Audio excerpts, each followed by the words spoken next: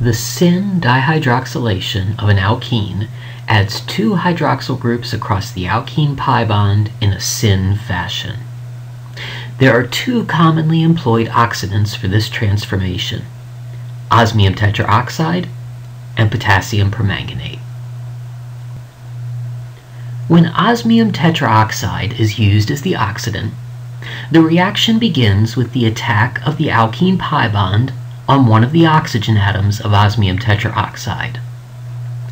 As a result, an osmium-oxygen pi bond is pushed onto osmium. And finally, another osmium-oxygen pi bond attacks the carbon of the alkene that would otherwise have lost a bond. The intermediate that results from these first three mechanistic arrows is known as a cyclic osmate ester. Since all of the bond making and breaking in this step happened at the same time, the addition is concerted and therefore has a Syn geometry. In other words, both the oxygens of the cyclic osmate ester added to the same side of the alkene substrate. Finally, the cyclic osmate ester is cleaved in one of a number of ways. A very common approach is to use a stoichiometric co-oxidant, such as NMO. NMO stands for N-methylmorpholine N-oxide, and its structure is shown here. NMO reoxidizes the osmium, allowing it to act on another molecule of alkene substrate. This is particularly convenient because it allows small catalytic amounts of osmium tetraoxide to be used. And that's helpful because osmium tetraoxide is expensive and toxic.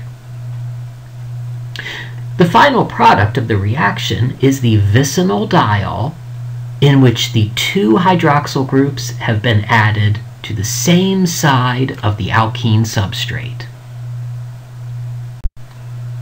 There are, however, other methods available for the cleavage of the cyclic osmate ester.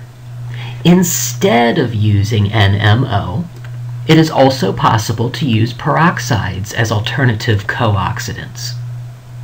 Or stoichiometric osmium tetraoxide can be used, and the cyclic osmate ester can then be treated with sodium sulfite, sodium bisulfite, or hydrogen sulfide to cleave it. When potassium permanganate is used as the oxidant, the reaction begins in a way that is mechanistically very, very similar to the reaction with osmium tetraoxide. The alkene pi bond attacks one of the oxygen atoms of the permanganate. A manganese oxygen pi bond is pushed onto manganese to reduce it, and a second manganese oxygen pi bond is used to attack the carbon of the alkene that would otherwise have lost a bond. This results in the formation of a cyclic manganate ester, and that intermediate can be cleaved upon exposure to aqueous base. It's important to note that this reaction is typically conducted at low temperatures, because at higher temperatures the central carbon-carbon bond may be cleaved as the substrate is further oxidized. In this specific example, a symmetrical alkene reactant is used. However, even when the alkene is unsymmetrical, regiochemistry is not an issue in Syn dihydroxylation because the same group is added to each alkene carbon. The reaction begins with the attack of the alkene pi bond on one of the oxygen atoms of osmium tetraoxide. An osmium-oxygen pi bond is pushed onto osmium to reduce it, and a second osmium-oxygen pi bond is used to attack the carbon of the alkene that would otherwise have lost a bond. The cyclic osmate ester is then cleaved by NMO, as the osmium is reoxidized to allow it to act upon another molecule of alkene substrate. The product is the vicinal diol shown here. It's important to note that no stereocenters are formed in this particular reaction, so wedges and dashes need not necessarily be used in drawing the product. In other words, this representation of the product is the same as this representation of the product.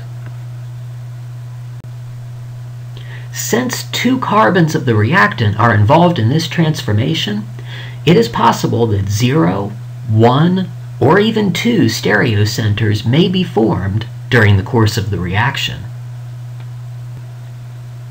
Let's first consider an example in which a single stereocenter is formed during the reaction.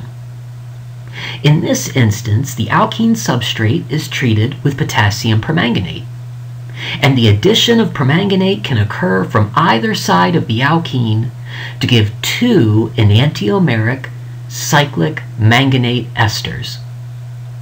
However, only one of the carbons of the cyclic manganate ester is actually a stereocenter, and that is the one right here. To emphasize this point, the other carbon of the cyclic manganate ester is not drawn using wedges and dashes. When these 2 cyclic manganate esters are cleaved in aqueous base, the reaction takes place at the manganese center, and therefore there's no change in the stereochemistry that has already been established. The result is 2 enantiomeric vicinal diol products. Now let's turn our attention to an example in which 2 stereocenters are formed during the reaction. In this instance, the alkene substrate is treated with osmium tetraoxide. As the addition of osmium tetraoxide across the pi bond takes place, we must keep in mind that this is a concerted addition and therefore a syn addition. So both new bonds between carbon and oxygen are formed on the same side of the molecule. This results in enantiomeric cyclic osmate esters, and when NMO cleaves them, we obtain 2 vicinal diol products. These products are enantiomers, and more specifically, they are the syn enantiomers because the hydroxyl groups have been added on the same side of the molecule. Notice that although 2 stereocenters have been formed, only 2 of 4 possible stereoisomeric products were actually created due to the mechanism. It is always important to be on the lookout for internal symmetry, but it's especially important to do so in reactions where the same group is added to each carbon of a pi bond. In this instance, the alkene substrate is treated with osmium tetraoxide, and the cyclic osmate ester that forms has an internal plane of symmetry. It is therefore a meso compound and has no enantiomer. Furthermore, when NMO cleaves this cyclic osmate ester, the syn vicinal diol is also a meso compound because of its internal plane of symmetry, and therefore it has no enantiomer. So in this instance, there is only a single reaction product. In summary, the Syn dihydroxylation of an alkene is accomplished by treatment with osmium tetraoxide or potassium permanganate. The cyclic intermediates formed in each case are cleaved in different ways. But in both cases, the hydroxyl groups in the vicinal diol product are syn to one another. There are no carbocation intermediates in these reactions, and so no rearrangement is observed. The preceding has been an excerpt from the book Introductory Organic Reaction Mechanisms, a color-coded approach to arrow pushing.